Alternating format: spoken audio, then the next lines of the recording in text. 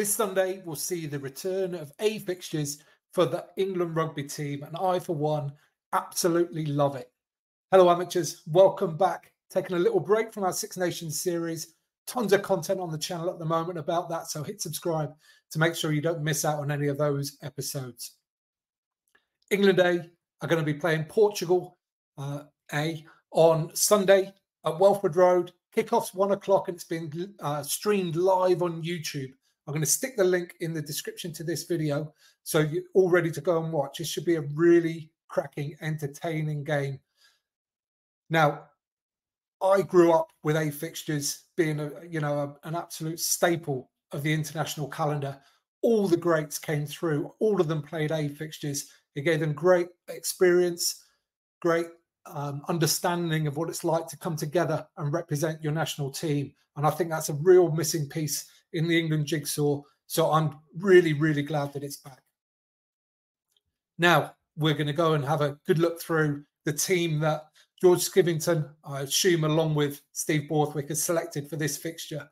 But just my overall thoughts, I think it's really well balanced, I think it's got a nice balance of youth and experience. There've definitely been times in the 18s past when, it felt like it was just an under-23s. They were just looking at the younger players, but they've got a nice balance here in this side, I think.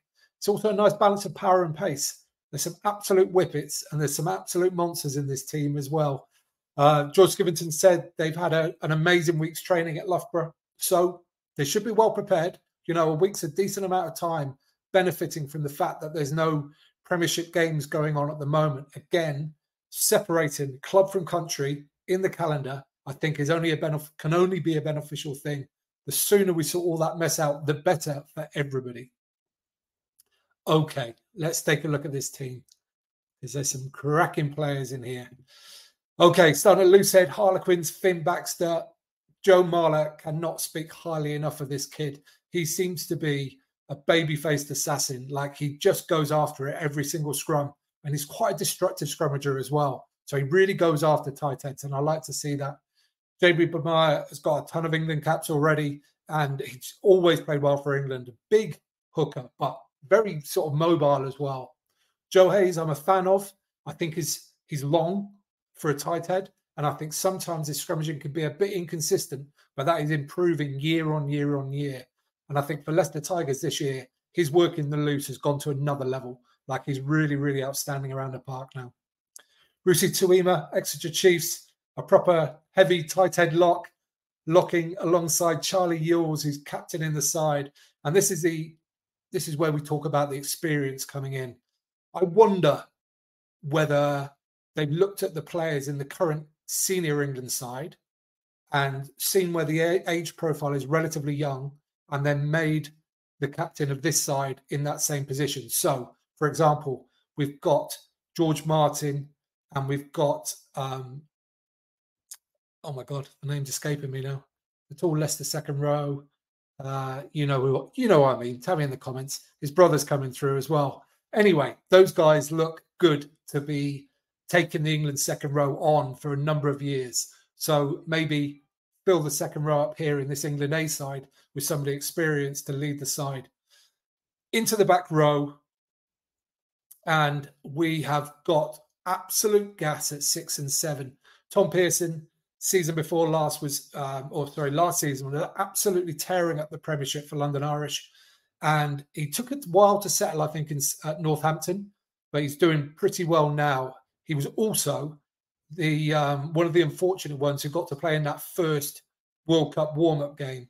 I think that's his only cap to date, when England were absolutely stuffed in terms of their physical preparation with the long-term, goal of peaking at the World Cup. So I dearly hope that's not going to be his one and only cap, and that he'll get another chance because he's a quality player. Pearson's quick. Pepper's even quicker. This guy is an absolute whippet. So if there's some open play in this game on Sunday, watch out for him tearing up the pitch. And they are absolutely beautifully balanced out by the thunderous Alfie Barbary. There's something different about it when he carries the ball, like compared to so many other players.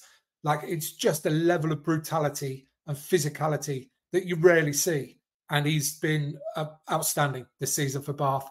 So I'd love to see him get a good run of games and really push on and, you know, push for a place in that full England squad. I think he's very close to it. Okay, onwards into the backs. Harry Randall's been a quality 9 for a long time. Exciting, nippy. I mean, people maybe would question his game management, but I think that's improved as he's matured as well. You know, his real point of difference is the sniping, is the quick tap and goes, all that kind of stuff. Alongside Charlie Atkinson from Gloucester, making up a midfield potentially there with 3 Atkinsons, which is always nice and fun. Will Muir on the left wing, the horse from Bath.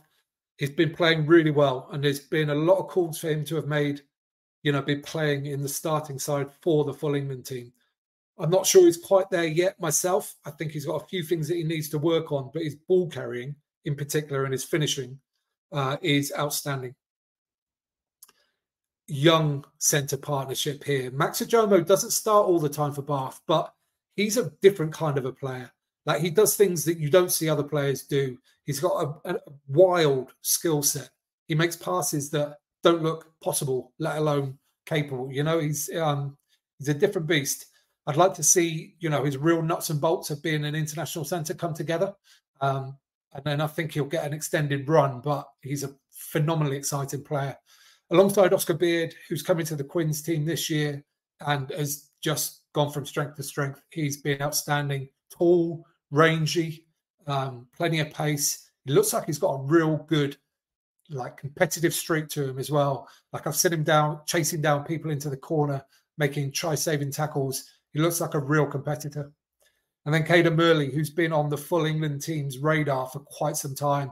Struggled a bit with injury this year. Otherwise, potentially, if he carried on his form, he might have been in the senior England squad as well. And then Josh Hodge at fullback, who has been fantastic for Exeter. He is such a beautiful runner. He just glides across the turf, makes good decisions, and I'm excited to see him in open space in this game as well. We'll take a quick run through the bench now. Sam Riley, the young Quins hooker. Tarek Afar, who has, like most young props, he's had an up and down time. He came on and he had a great scrum against the Poco Fajor, who, you know, burst onto the Premiership scene. The following week, he got dominated by somebody else. So that is the life of a young prop. You'll come up against different challenges and you can be dominant in some circumstances, and then on a different day against a different opponent, who some people might even think is weaker, you might struggle. So that's where these guys get their experience from. Josh Sheffer-Scott, the Exeter Chiefs behemoth. He is a big man, and I happened to be watching an Exeter Chiefs training session the week he arrived at the club. I was speaking to the S&C coaches, and, you know, they were excited about how big he was, you know, rightly so. He carries some sort of extra weight, and I sort of suggested to them, you know, are you going to be looking to try and get some of that off him? And they were like, no, I mean, we'll look at the numbers. You know, he can move. He's absolutely moving. And, you know, if he needs that weight to scrummage, then 100% we'll you know, we won't be desperate to get it off him.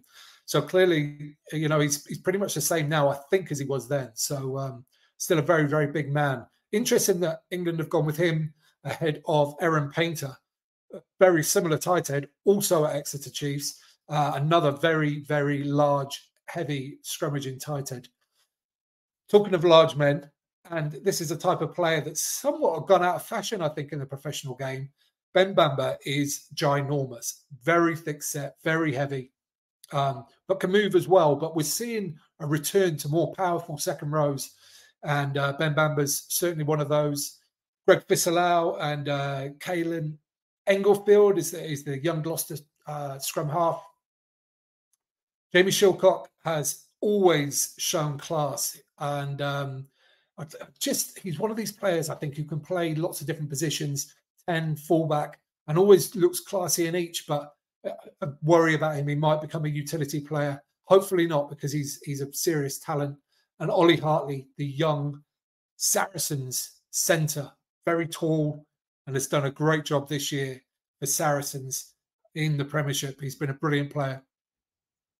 So there is a lot to look forward to from this England team and beyond.